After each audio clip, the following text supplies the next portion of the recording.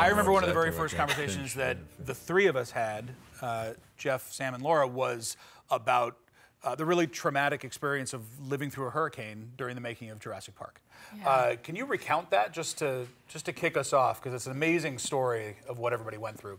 Yeah, and we want to share it with you because you can't imagine what it's like to have trauma around you while trying to make a movie. We shot in Hawaii for about 2 weeks, 3 weeks. 2 weeks exactly. And then we went to work one morning and they said, "You're not required today, just stay at the hotel because we've got a hurricane coming." It was an unparalleled sense of family because we went through something together. But in the middle of the thing, didn't we, was it just a couple of us who went and said, dare we go to that door right there and just peek out at the height of the thing? And I did, and boy, oh boy, I'd never been, or have not since been in anything like that. Ever. It is something, and it was like Wizard of Oz. You see things flying by horizontally like that. Eerily, 30 years later. We had a very different kind of experience, but it had its own kind of adversity. The COVID protocols. And we had to shut down. And Colin's ease of like, this is cool. We've got this. We're all going to be in our room for a week to 10 days. That memory of how we can all find the best in ourselves and each other when we don't know what's going to happen next. And I love that the theme of the film resonates, the gift really that we were given and your leadership within it. It was incredible. Yeah. Chris and DeWanda on set for the first time. One of the first shots we did after you climbed out of that plane is when both of you draw your weapons at the same time. That's the first shot. It was one of the. It was one of the. Definitely the first day. Yeah. And how did that feel? Like to me, I felt like I was looking at two heroes of this movie next to each other for the first time.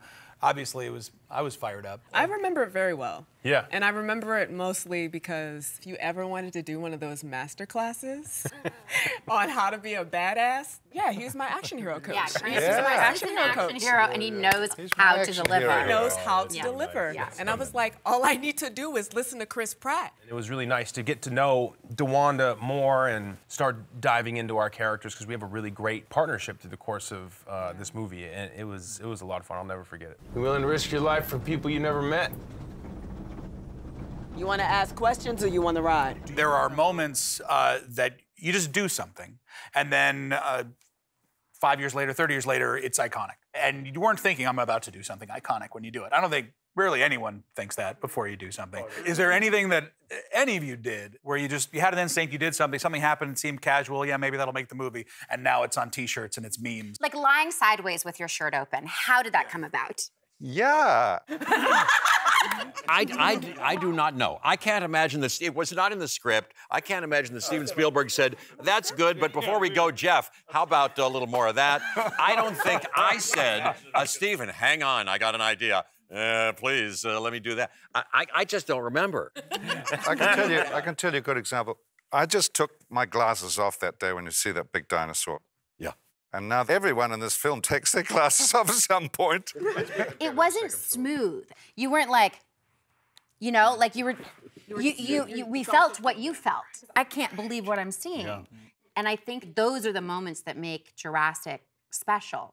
For me, our franchise has always featured strong female characters. My moment that I remember for you that has become iconic was actually something you said. It ought to be me really going. Why? Well, I'm, and you're, Look. Come on, let's go. We can discuss sexism and survival situations when I get back. It was 1992, and when I had a couple of lines that were referencing her independence and feminism, even references like, now, should we have it say doctor? Yeah, right, she's a doctor.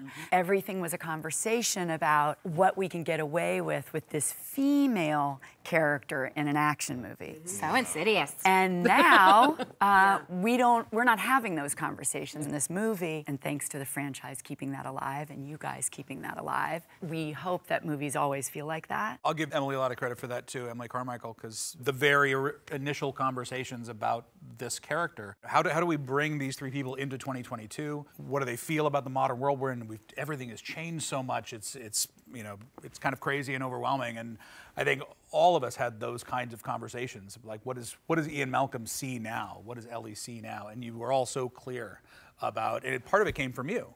And I feel like these characters are, you know, I love casting people who are similar to the characters that they play in a lot of ways. If you look, there's parts of these characters in all of you. That's why there are no auditions. You're just you. No, Mama Joe. Our characters are aspirational for both of us. wish. It's fine. I was like, it's done. It's the best. Yeah. Speaking of iconic things, I don't think you ever expected that doing this was going to turn into something people do at zoos and babies do with their toys. I saw this funny meme recently that said, like, Owen continues his mission to finally get a high five from one of these dinosaurs.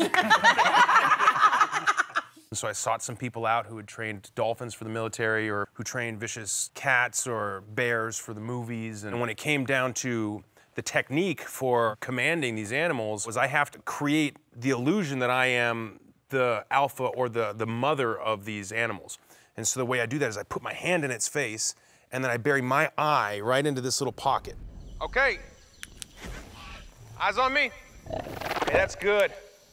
That is damn good. So when it's looking up at me, it's seeing my hand and my eye. When my hand's in their face and my eye's in that gap, I'm in charge. Yeah, so I couldn't have known at that time that it would be a thing, it would be a meme, and that you know, people at zoos around the world were doing with like their animals and. Yeah, does it work? Yeah. Old ladies with their poodles. I saw like a little kid doing it with its puppies, and I saw like parents doing it with their kids, and it was like going around. It was really cool. I always saw your ability to, I won't say command, but your relationship with all these raptors was someone who was searching for family, and they were a family to him at that time, and you lose them, and over the course of this trilogy, you found a family. So much of the fun of the dynamic of these characters was that they are totally wrong for each other. In fact, they've been on a date and it didn't work. It was a disaster. And so that kind of started off this journey of our characters of just being like, what would happen if these two people stuck together for survival? Yeah. And now we become a family. It's been so much fun with Chris. Unlike Claire and Owen, we do have a lot of similarities. We both like to laugh a lot, and we both love our families, and so we've just had a total blast together these last 3 movies. It's been so much fun. It has been, and I really love how dedicated you've always been to allowing the relationship to evolve. Oftentimes, it's that sort of sexual tension or that chemistry that you're hanging the film on. You know, there's obvious chemistry there, and we're waiting for the big kiss at the end of the movie or whatever. Once we did that in the first movie, you were really adamant. You're like, we've done that, so what's the next step? You can't just go back to, oh, it's them again, and oh, something didn't work out, but maybe by the end of the movie they'll kiss again. You know, like, so. Maybe 3rd time's the charm. Yeah. So by the 3rd movie, it's like, we're this relationship, and we're tried and true, we're forged in the crucible of like high stress situations and having to survive. They are in the real love, despite the fact that not everything is perfect. And now we've got a bigger purpose in Maisie, and I really like our relationship. The making of these 3 movies is behind us.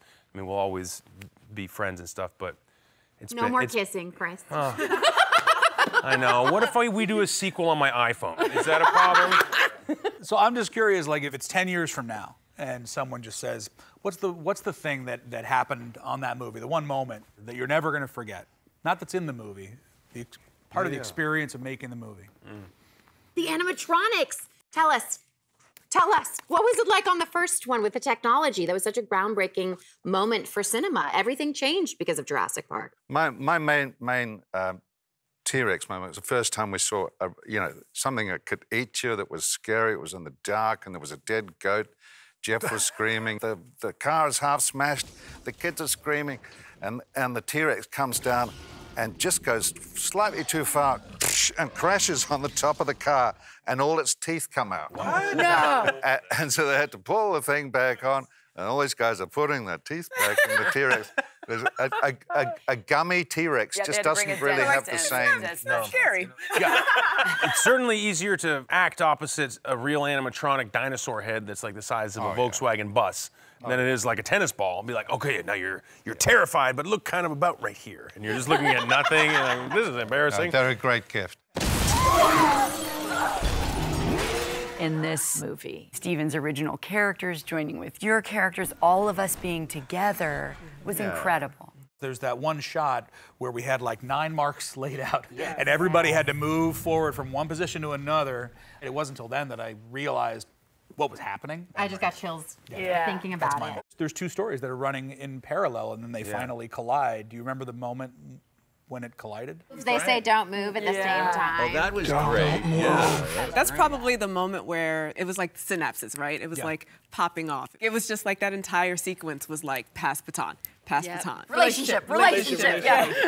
One moment that I won't forget very soon is I remember when we run out and we see like the Giganotosaurus and T-Rex about to face off, and you said, "Hey, Mama, you gotta come here real quick," and you showed me the monitor, and you're like, That's not Ramsey, that's Mamadou being excited he's in a dinosaur movie. Because I'm like, I was like, man, you better. It's been such a pleasure working and meeting with the new cast and then the brand new cast. You guys have been so great and fun to work and get to know and have treated us so kindly and with respect, and I'm very moved by that, and I want to thank all of you. I had never felt such a collaborative environment, so I'm really grateful. It was a very beautiful experience of coexistence. We've just had a total blast together. It was a lot of fun. I'll never forget it. Dinosaurs humble all of us. That's why I love these films. That's why I tell these stories. I think it puts humans into context. As we say at the end of the film, it shows that we've only been here for this tiny little sliver of time, and yet we act like we were here the whole time and that we own the place. And we don't. And I feel like everybody here felt that as we were making the film. We made a movie that was about our place on Earth, not right now, but over the course of natural history.